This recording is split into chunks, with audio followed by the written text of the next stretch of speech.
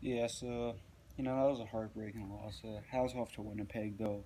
We were a fucking great ass football team. There's no denying that. They're scary as fuck. I thought we were going to get our fucking ass beat going into this game. I thought it was going to be like fucking 50 to fucking 10 for Winnipeg. Because, I mean, they've outscored the Riders like, I think, what, 45 or 50 to fucking 16 this entire goddamn season in the span of 2 games. Like, buddy, it's fucking ridiculous. But yeah, I'm definitely heartbroken that the Riders lost, that we lost. But that was a really good game, really good season. Uh, I didn't think we would finish the record.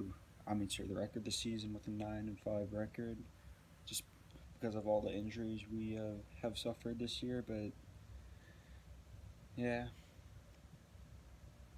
it sucks. I feel like we should have won that game though. I mean, Winnipeg turned the ball over 5 times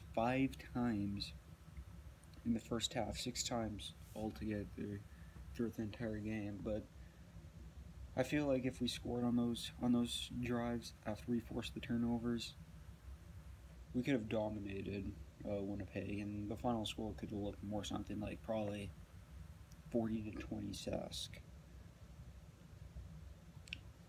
But yeah, once again, good game, hard fought by both teams, heartbreaking way to lose. 2 years in a row now that we lost to them in the Western Final.